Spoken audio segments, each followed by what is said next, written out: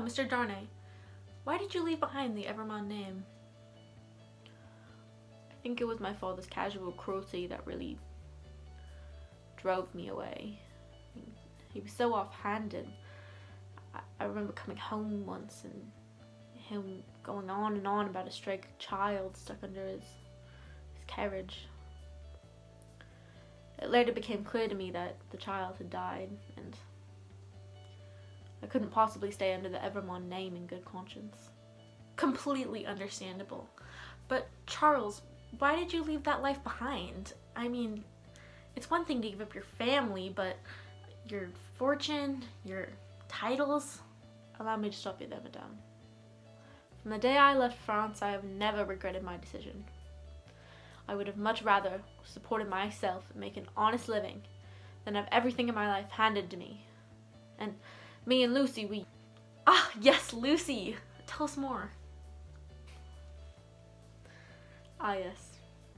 Lucy Manette. From the day I met her and her father, it's as if my whole world has stopped. I look at her and I see the goodness in the world hidden behind her eyes. I'm forever grateful that she allows me to love her every day. And the day we got married, I remember it fondly. It was small, but it felt like the universe could fit inside my hand. For that was how much love and joy she filled me with. That was beautiful, Charles.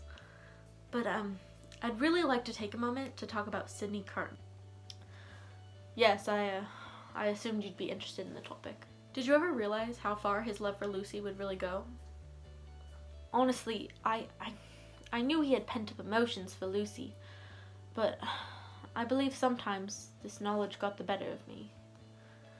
But I also know he didn't think very highly of himself. His hair was always undone, and I could almost feel the pain of his poor posture. However, I also saw he had potential. I could see he could have been a great man, perhaps even worthy of Lucy's affection. In your opinion, did his demise really allow him to be called a good man? Madame, I'm not sure that's for me to say.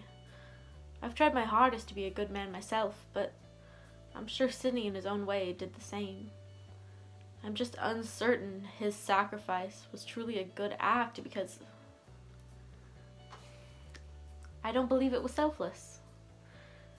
He wanted to prove to himself that he could do something heroic, and he didn't do it because he liked me or to save Lucy.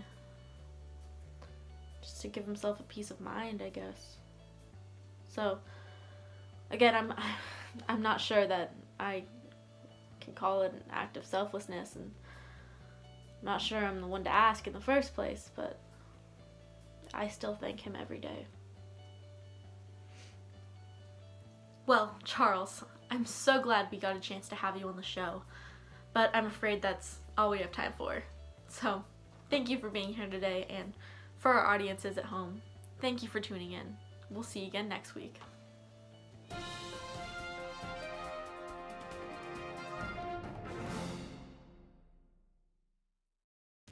cut that up.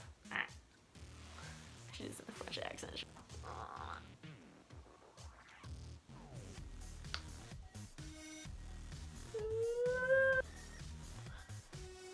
Yes, toi more.